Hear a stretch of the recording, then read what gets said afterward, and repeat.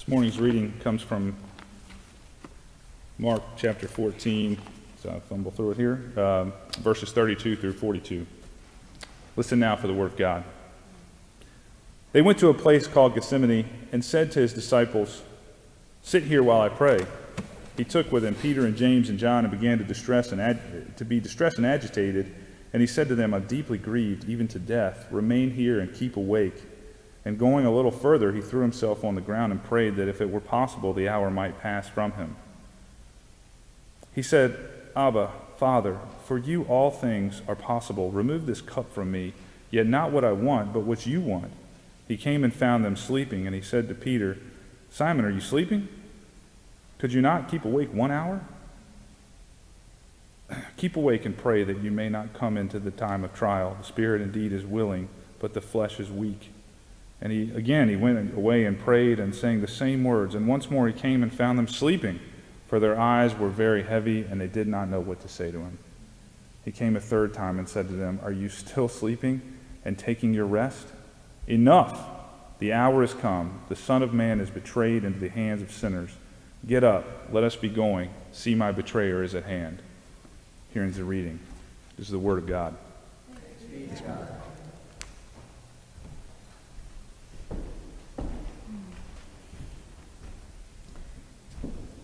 Let us pray. Holy God, we pray for hearts and minds to be open to your Spirit. We pray that you would be near to us now as we meditate upon your word. And I pray for your will and words to come through, not mine. Amen. Throughout this Lenten season, we've been journeying with Jesus in his last week. Today we focus on Thursday, and a lot happens. The 14th chapter of Mark is full of big, sweeping moments that lead us up to the text we have for today. Jesus in Gethsemane, and the big moments that come after, the garden. Jesus in Gethsemane is a pivotal moment in the timeline for his last week. If you read through Mark 14, the first few sections are a build-up to that big Thursday night when everything turns over. Mark 14 begins with a few verses that talk about a plot being formed to kill Jesus. It's a brief foreshadowing of the betrayal Judas will ultimately do. That will come in just a few verses' time. And then we get this really beautiful story, one of my personal favorites, of the anointing of Jesus at Bethany. A woman, an unnamed woman in Scripture, comes with this very expensive jar of oil and anoints Jesus, only to be scolded by the disciples. But Jesus jumps in and defends her, saying, "She has done what she could. She has anointed my body beforehand for its burial."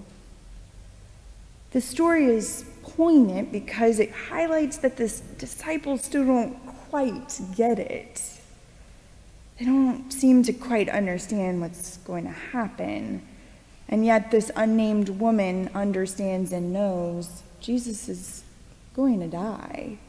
So she offers the best gift she has and anoints him with oil in preparation for his death to honor him.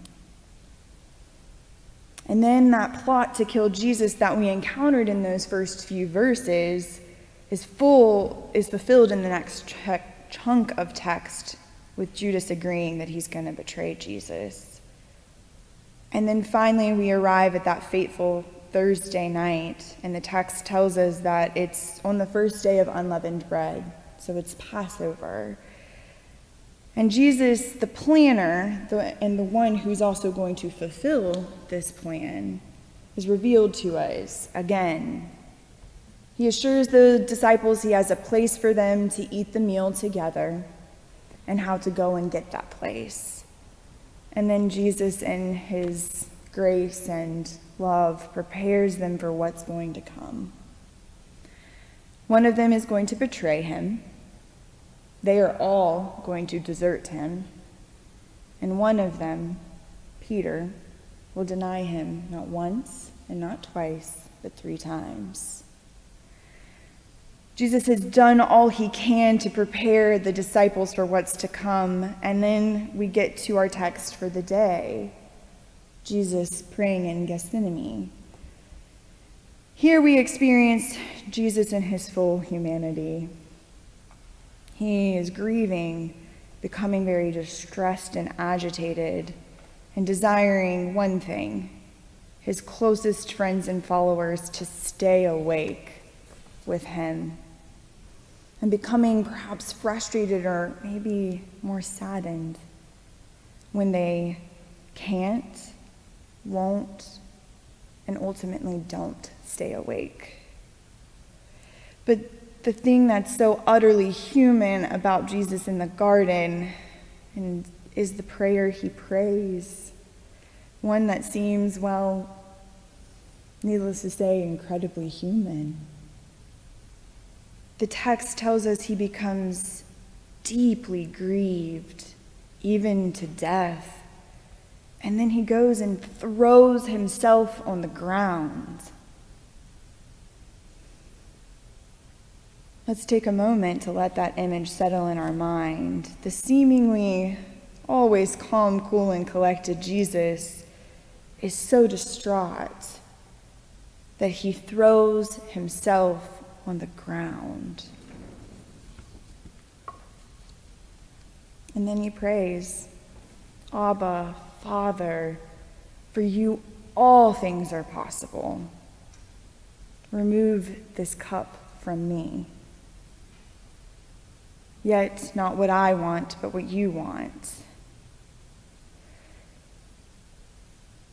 Jesus in his full humanity cries out and prays boldly for something else, another possibility. And the text doesn't give us a response to that prayer, but rather, it seems, reveals the loneliness Jesus felt in this moment.